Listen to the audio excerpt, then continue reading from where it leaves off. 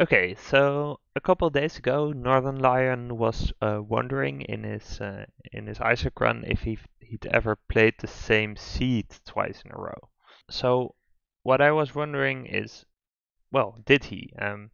The math here is relatively easy. I am a mathematician, and the problem here is also known as the birthday paradox, which is if you have a couple of people in a room and you ask the question like what's the chance that two people have the same birthday, the chance is actually a lot higher than a lot of people think, because there are only 365 days in a year generally, and if you have 30 or so people in a room, it's actually over half that you have two of them with the same birthday, which is sort of counterintuitive, and uh, people don't really grasp this unless they work out the math and why it is. And a couple people did in the comments, which was interesting, and in fact the intuition that Northernlion had, which was the odds of this having happened is they're not big, but they're also not incredibly small. Um, but I was also wondering, has it happened? And because I'm too lazy to actually go through all the videos and try to look at the seeds. Um, what I did is I used some scripting and a little bit of machine learning to actually try and figure out if he has. And um, the answer is probably not. I didn't go through all the videos. I didn't get it to 100% accuracy. Um, I did find, for example, these two videos, which have the same four beginning letters of the seed, which is kind of interesting. There's also two with five matching letters in total, but they're spread throughout the seed. Uh, and I just want to tell you guys how I did this and yeah, what's involved in the mathematics and computer science behind doing something like this. Okay, so when I wanted to try to figure this out, actually step zero is uh, seeing if you can find this information somewhere. And I knew this website existed, northernliondb.com. It has an incredible amount of information about Northernlion's Isaac runs. But unfortunately, the seeds are not a part of that. I also looked in the comments, like sometimes they would be there if he forgot to do it in the video, but in general, there's no seeds in the comments. So in order to uh, actually find out the seeds, uh, we would need to download the videos. So what you see here is a small script. It's written in Bash, which is a language that you can use to just run a couple commands on Linux. Um, and what we're doing here is we're using this tool called YouTube DL, which allows you to download YouTube videos from the command line. Um, but we're actually not using that to download the videos themselves, because if we want to get the seeds, generally they'll be in like the first 20 seconds of the video. Northernlion will pop up the seed and it will show. So we don't actually need the whole like 30 to 40 minutes of video uh, to figure that out. But if you use YouTube DL to actually download the video, what happens is that it will pull in the whole thing.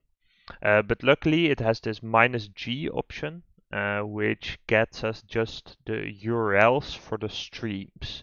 So there's separate audio and video streams, and what I did is we capture those URLs, and then what we're gonna do is we're gonna go through all the video URLs. So we'll skip the odd uh, numbered URLs, which are the audio URLs, and we use this tool called FFmpeg to get to fetch this URL, get the first 20 seconds, just copy everything it has and save that to a file. What I did, I used the Afterbirth Plus playlist, so we're only looking at those videos. But this script gets us the first 20 seconds of every video, which um, I mean, it's not little, but it didn't take that long to actually get all the videos. Um, so now we have a couple thousand 20-second segments, and we want to somehow figure out uh, how to get the seeds out of this.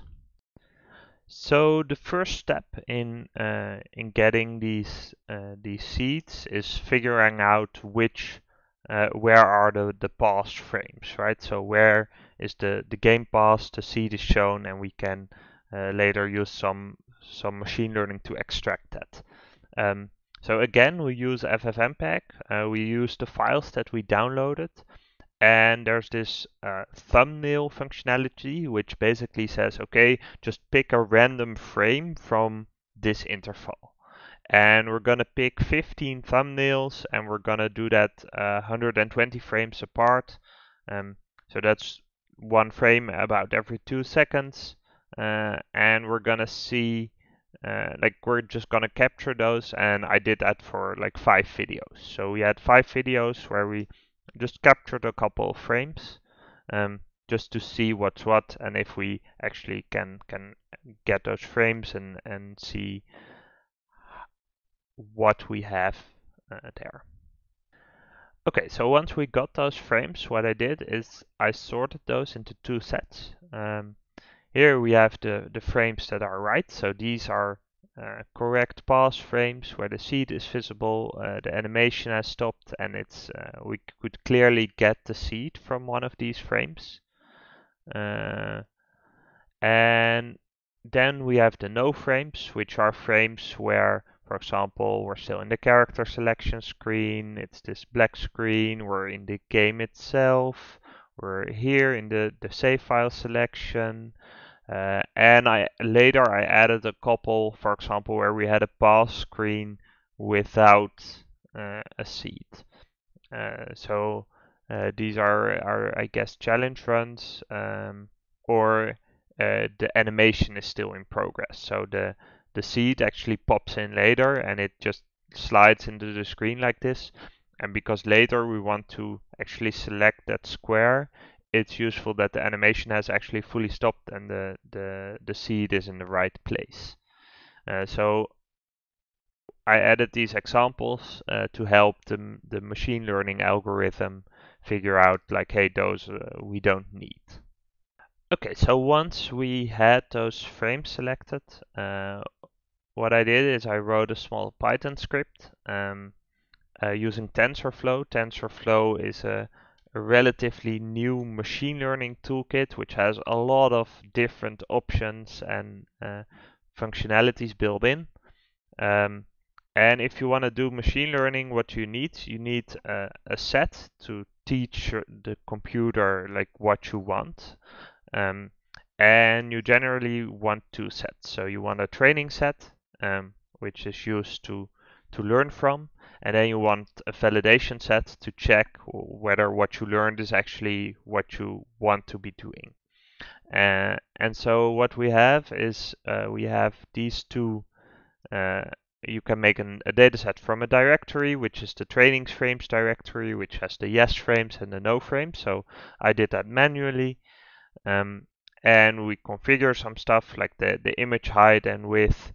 And then we get to what's called a model. So this is a neural network. A neural network in this case is sort of like how your brain works, and there's various nodes, and they give like an impulse if they're triggered, and it consists of layers, and these layers have, for example, 16, 32, 64, 128 nodes. But at the end, what we want is we want an output in the number of classes. So we want this neural network to tell us like, is this the pass screen or is it something else? So in order to, and there's one important layer here in the beginning, which rescales this. So neural networks work well with numbers between 0 and 1. So if you know about colors, they're often represented with the RGB value, which is 1 to 255. So if we divide by that, then what we get is something between 0 and 1. So we have this model, we optimize it. We have a way to save it while it's running and to reuse it afterwards. And then we just need to simply train this model. And it's very simple with TensorFlow to just train it. Yeah, so this is how we get a piece of software that can recognize whether a screen is currently paused or whether it's something else, and whether, so we want to extract the seed from this, and we can now find these frames. So after we trained our model, what we need to do is evaluate it. So we have the same model over here, and we just load the weights that we trained, and then we've sort of recreated it. And that what we're gonna do is for each 20-second start that we downloaded, we're gonna run the ffmpeg command that gets us a couple of these thumbnail style frames. So just selects a couple of them, sort of at random, and then what we get is we can go through these frames, and for each frame what we're gonna do is we're use our model to make a prediction. And if the answer is yes, we're gonna move this to another file, another directory. And if it's not, we're just gonna save the path where we stored all these frames. But in the end, what it turned out is that just the yes frames were good enough, and we could use those. So let's take a look at those. So once we had the training frames, and then we went to the selected frames. So these are all the frames from the different videos where you have like the seed nicely in the frame, and we can then extract this seed from all these frames. Okay, so once we selected our frames with the seeds in there, I just by hand figured out like approximately where is this seed on the screen, and we can crop it out. And then what I did is something that's actually, I didn't do this at first. So at first I just cropped this, and I tried to use tools to get the letters out of this picture. But what it turns out is that the tools that are available for this, they generally work best with black on white text, because they're largely made for scanning books and automatically like reading documents. So what we want to do then is set it to a grayscale, so make sure that it's just black and white, and really increase the contrast. It just helps to make the edges a little bit sharper, and it makes the font that's used in Isaac look a little bit more like a typeface that you would find in a book, for example. So once we've done that transformation, this is what it looks like. So we have all the seeds. A human can clearly read this. Like this is perfectly fine to read, but you see like they're a little bit like, for example, this P here ends a little bit early, and it's a particular font, right? So the only step, or there's two steps left now, which is to actually read these, like convert them to text, and then figure out if any of them are the same as each other. So for recognizing what text is there, I found two tools out there. Both are machine learning based, like optical character recognition tools. which is the sort of official term for them. One of them is Tesseract, that's currently maintained by Google, and there's also GoCR, which worked fine, but in the end I relied mostly on the Tesseract output. Tesseract is very good for actually full written texts. So you actually have to specify a language as well, which in this case doesn't make much sense because there's no actual language. It's just uh, random letters and numbers together. And I found a post on Stack Overflow that said, "Oh, GoCR is really good at this," but in the end, I found that the Tesseract uh, answers were a little bit better. You do have to specify the DPI of the image, and there's some magical options here that say, "Hey, I don't want you to try to use a dictionary. Just try to recognize the letters and the numbers." And output those. So when you get that, for example, one of the files will just look like this. Like it will say, hey, we have these, this is what we found. And my experience was that it's actually not that good in the sense that often you'll find that one or two of these are wrong. So it's not 100% accurate. Um, but in the end, I sort of figured that that doesn't really matter that much. Um, and why it doesn't matter is because if this recognition makes the same mistake twice, then we'll still figure out that that seed is indeed the same as the other one. So uh, it only is unfortunate if it would make different mistakes, which could happen. Um, but I don't know if it did. But in the end, like this figured allowed us a way uh, to find some fairly similar seeds. But in order to do that, there's one step left. So this is what actually ended up being this final step. We used the Tesseract results, and we sort of read all the seeds that we found. And then what we're gonna do is we're gonna compare all the seeds and say, hey, if they are the same length, then we're just gonna check like how many of the characters are the same. Like, do they have the same uh, in the same place? Do they have the same number or letter? Uh, and in the end, we printed that out, and I found that the most matches were at 5 characters. So I specifically printed those. There were 3 of them, one of which was just a bust. There was some error in the OCR. They read it wrong, and there were a lot of mistakes. So it looked like there was a lot of a match, but only like 2 or 3 characters were the same. But I found 2 interesting ones, one of which is this one. So here there's 4 characters at the start that are the same, and the last 4 are actually different. So this didn't end up being 5 characters, but by accident, sort of, it were the initial 4 ones which were the same, which is to me quite interesting. Um, And then the question is, I sort of given it away. If 5 is the most, then there's not one with 8 the same. But let's look at that one as well.